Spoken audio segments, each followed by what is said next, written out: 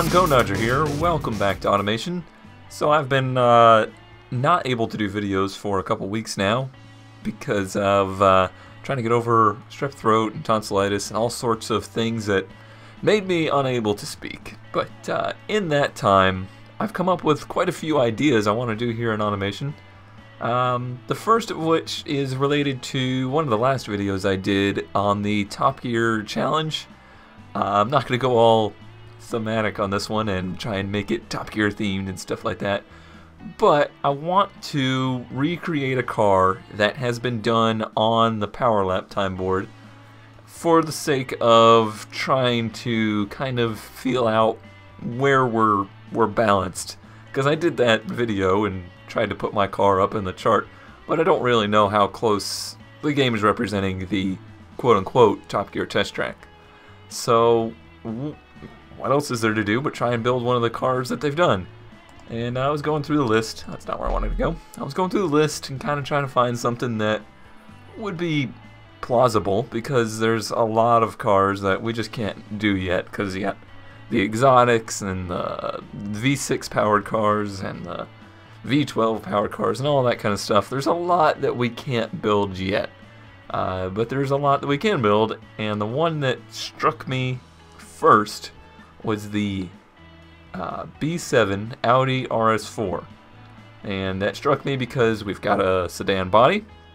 I have not really built that many sedans, especially performance ones, so there's something I haven't done.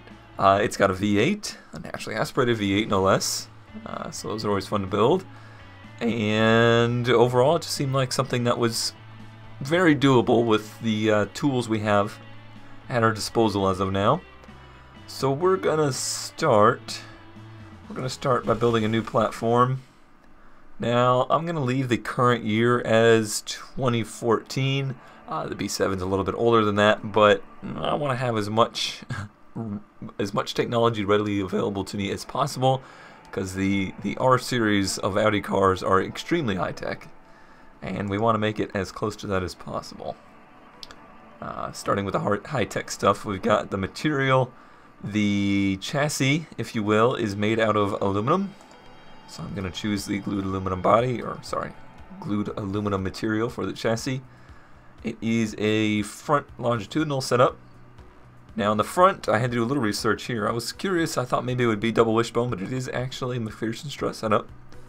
And it works. You know, a lot of people kind of started knocking the MacPherson strut, at least in the circles that I go in. The MacPherson strut set up a few years ago, but that seems to have gone away, and people still really rely on that setup. The rear suspension is a double wishbone. It's actually an unequal length double wishbone. That's something I found during research, trying to get as much information on this car as possible. Good time to mention that this is all for fun. There's no science involved in this. I'm sure I have probably gotten some statistics wrong in here, and I'm not trying to prove that the game is incorrect or correct or anything. It's all for fun. I just want to see how close I can get the time, or how close the time is to the real Top Gear time. And obviously we don't have the real Stig drive in the car, so who knows?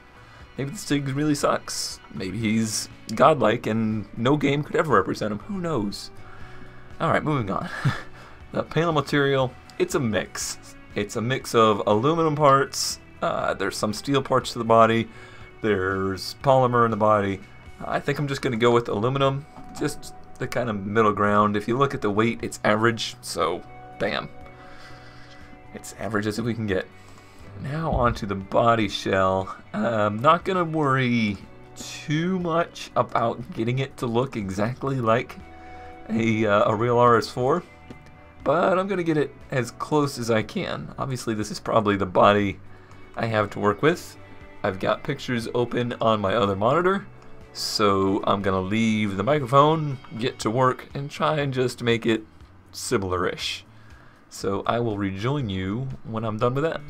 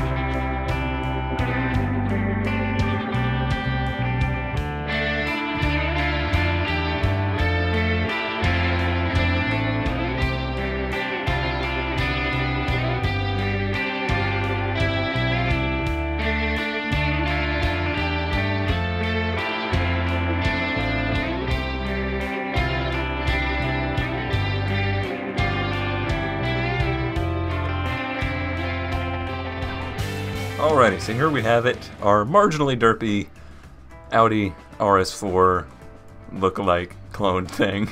Like I said, not going to put a whole lot of time into this portion of it because that has nothing to do with the science. That grille is actually marginally close. The headlights, not so much. The taillights, really not. Taillights are something we are desperately in need of more options. The taillight selection is quite limited. But that is for the future. I also gave it pretty big wheel arches that look a little ridiculous right now, but we've got some big wheels and tires to fit in there in the future. So let's do Audi B7 RS4. Save that guy. And now it is time to move on. Did I say that? Yeah. Move on to making it into a model. That is not the one I wanted. I want this one. New model. And it is going to be longitudinal all-wheel drive, which is one of the more awesome things about this car. Oh darn, I just realized something I forgot to put on there. Hold on. Back it up. Can I still... Yes. Revise. It's going to make all the difference in the world. Not really, but it will actually make a difference in our test. Put a front lip on. It will help that front end look a little better too. Yeah, that actually makes a pretty big difference in looks, and it will help our aero situation in the future. Alright, so now let's make a new model. Longitudinal, all-wheel drive. Choose an engine. Now we gotta build this guy. That is a 4.2 liter V8, all aluminum, super high tech, dual overhead cam. It's a pretty badass engine, if you ask me.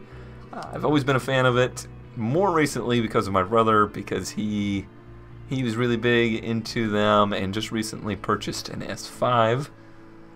And I can't wait to get a hold of that thing. And it just listening to YouTube videos of them, they sound awesome. That's basically my whole fascination with them. But let's get to building. And I've got it on bore and stroke on inches at the moment, so I might have to do a little conversion real quick. Let's see. Alright, I got that changed over to metric system, the correct system, and let's see, I need 84.5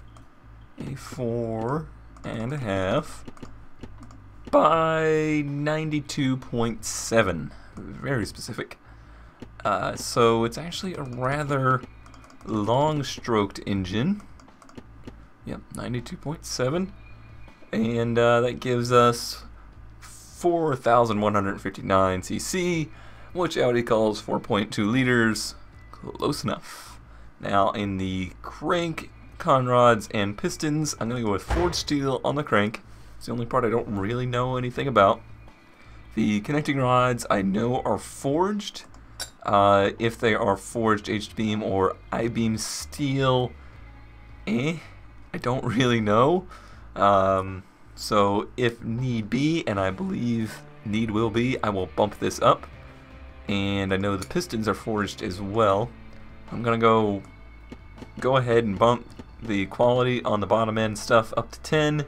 There's a reason for that. We will get to not direct hacking OHC, but dual overhead cam, 4 valves per cylinder on the RS variant of this engine, known as the FSI, I believe is what they call it.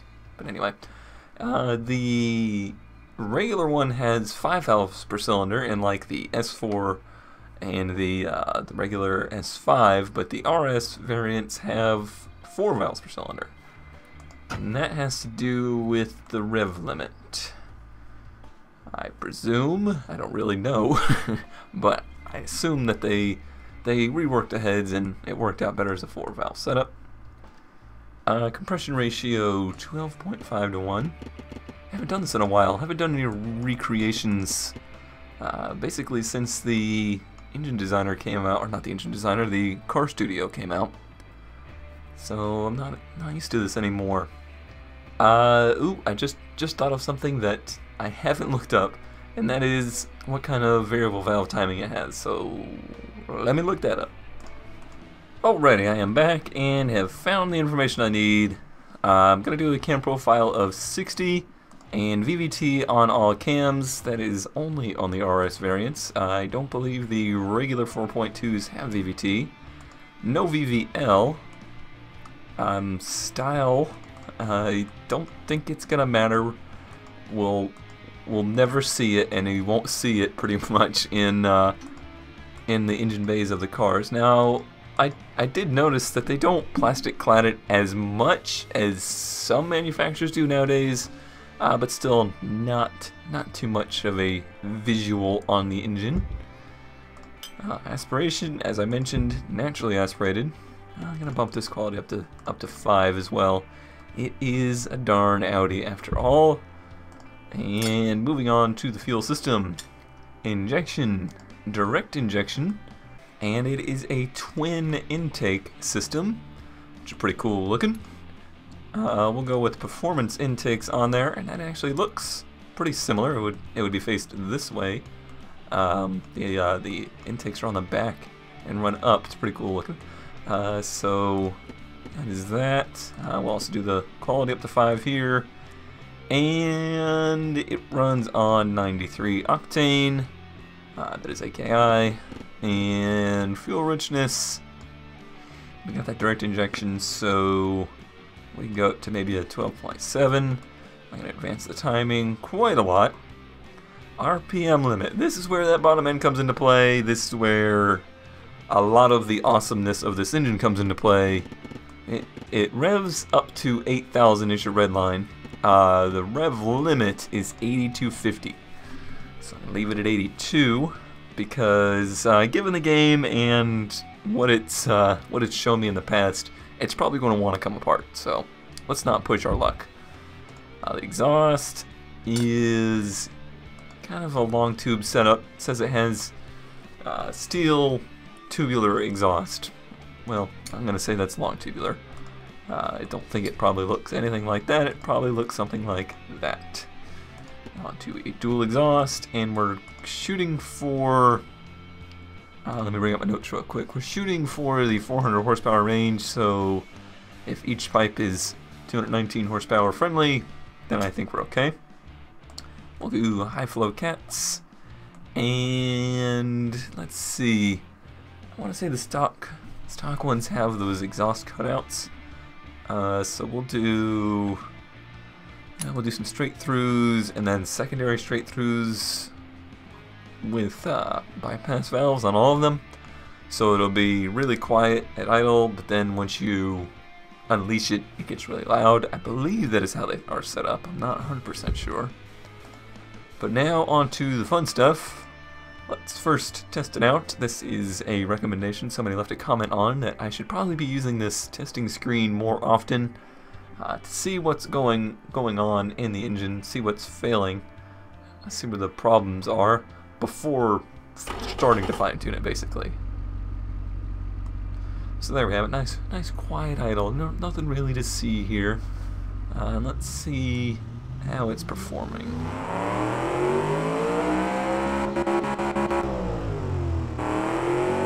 So, see, that is very helpful actually. The whole time, the connecting rods are flashing at me here saying, whoa buddy, that's not good. And then once we rev up, it's not failing, but I'm losing oil pressure and the pistons are getting iffy. And the connecting rods are saying, holy cow guy, we want to escape.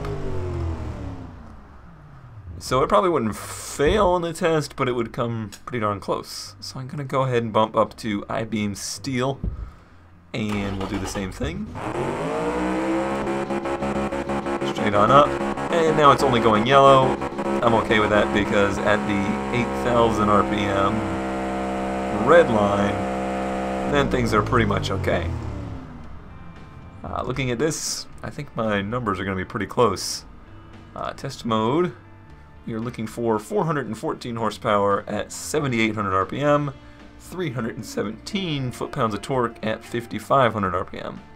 So a very Honda-esque V8 we have here. Lots of horsepower, high RPM, and significantly less torque. So let's see how close we are.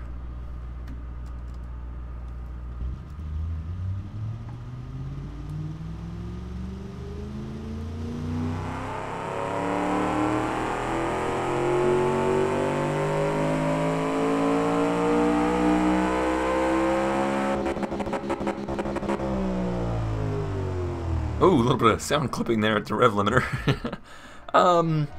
Fairly close, but actually a little too high. We've gone and made this engine too powerful. What a shame. Let's see. Maybe we'll tone down that cam a little bit. And let me think of anything else I can do. Probably bring some timing down and lean it out some to make it more efficient so that we're not wasting fuel, because I am wasting fuel right now. So a few quick tests here.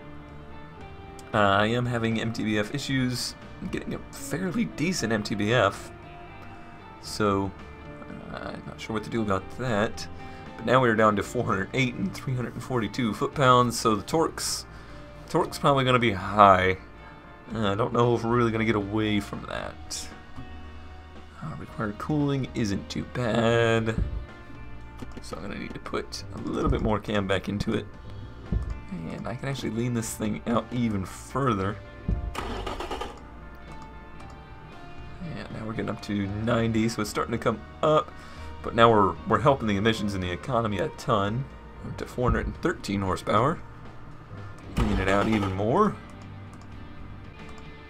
Alright, 414 horsepower at 8,000 RPM, so a little bit higher, but with that really good curve here, it doesn't really matter. 335 foot-pounds of torque, so we're only slightly high in that regard. Bottom end, even if I increase this up to 15, I bet it's still gonna have issues. Yep, but 72,000 kilometers.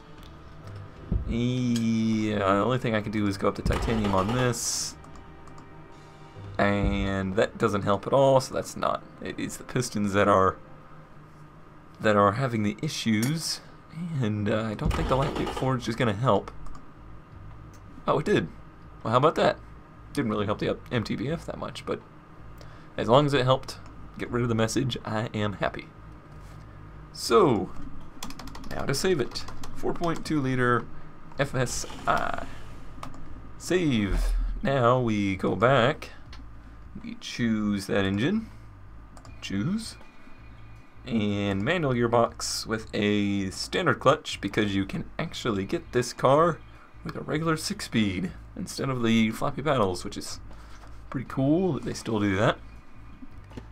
Spacing wise, I don't really know. We'll say just leave it in the middle for now.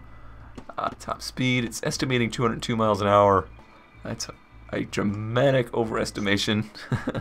It's going to have a little bit of an aero drag situation going on, so we won't be using all of that for sure.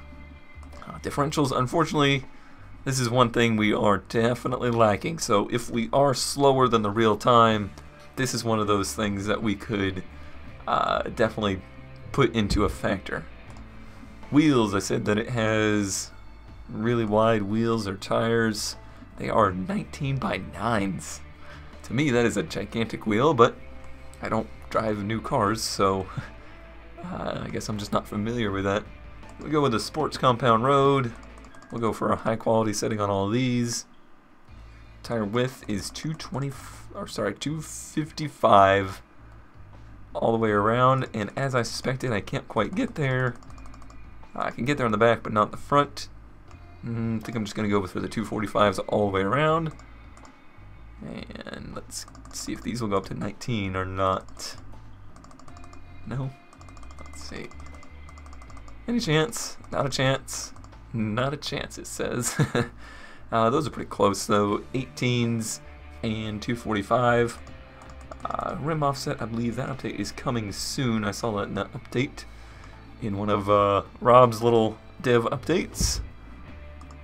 Brakes, a lot of them. Very red pad types, as Doge would say. Very red. Large disc brakes, solid. We'll say 2 pistons in the back with, again, very aggressive pads, very large rotors.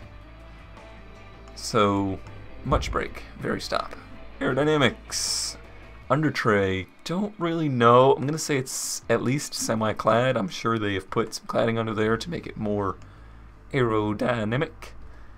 Cooling airflow, we need 358. We have 593 thanks to Audi's gigantic front grills. So I can take this down, give it some brake airflow. Take this down to somewhere around there. So that brake airflow should help keep them cool. Front aero, rear aero, we don't have the ability to adjust, but we're going to give it some front downforce.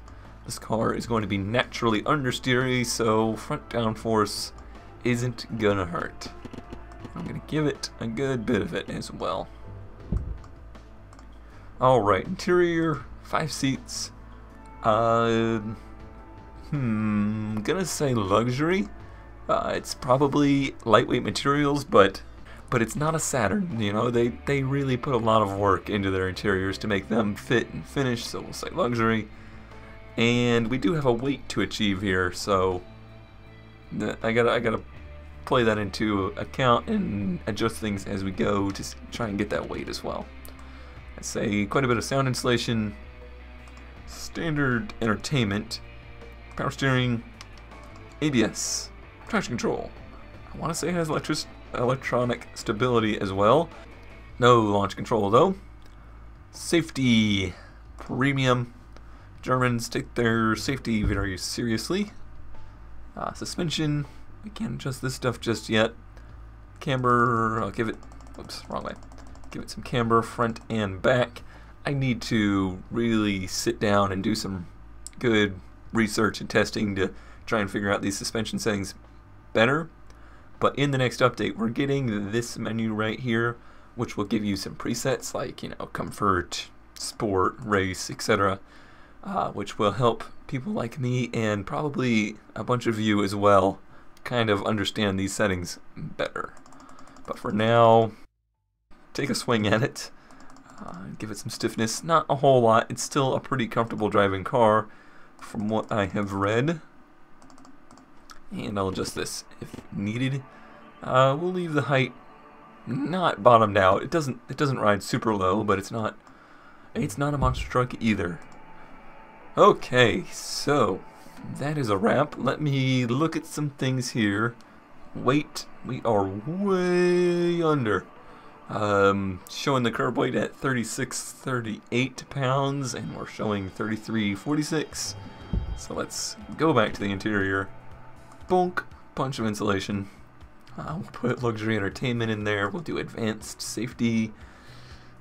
Let's see what that gets us to. 35.68, much better, much better. Wonder what handcrafted does. 30. Oh, too far. But it's easier to go back down. So back to the interior. We'll take some sound insulation out. 37.16. This is kind of a backwards way of doing things, but we're not building it for the stats necessarily. 37.07. I'm going to be okay with that because I've read anywhere from 36.38 all the way up to 37.50, so we're kind of in the middle. Weight distribution, pretty good. It's actually got a little bit of rear weight to it, but almost 50-50. Top speed of 190, that seems a little high to me. I would definitely say it's lower than that.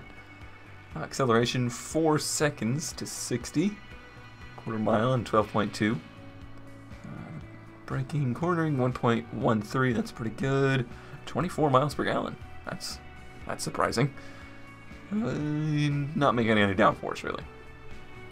Alright, so now for the whole point of this little adventure I'm going down here is to see what its power lap time at the Airfield Track would be.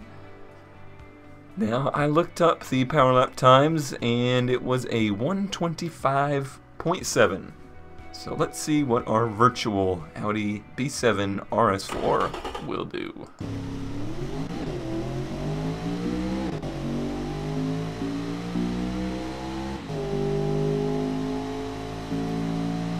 so it sounds pretty good. Heading down into Winkle, all the way up to almost 200 kilometers an hour. Staying, using all of that RPM band. I can hear it doesn't have a whole lot of low-end grunt, but once it gets up to that 6 grand mark, it's really pulling like crazy. Everything I've seen, this is a very forgiving car to drive. It's fun in that you can kind of sling it around, but it doesn't take you by surprise. Alright, down into probably the slowest part of the track here, all the way down to 50-60 kilometers an hour. And using all that power to get back out of here. You can see that the acceleration G's are working now, longitudinal and lateral. This is the first time I've done a video in the official release with the test tracks. Nice and flat through there. Pretty hard braking, using all of those gigantic brake discs. And cross the line with a 85.76. Alright, so that completely takes me by surprise. If you don't want to do the math in your head, that is a 1 minute 25 second 0.76 lap time. And if you remember, the power lap time for this car by the Stig was a 1 minute 25 second 0.7 lap. So apparently it is true. The Stig is driving the car in automation. And I think that about sums it up. So I don't need to go and modify it at all. It's exactly right.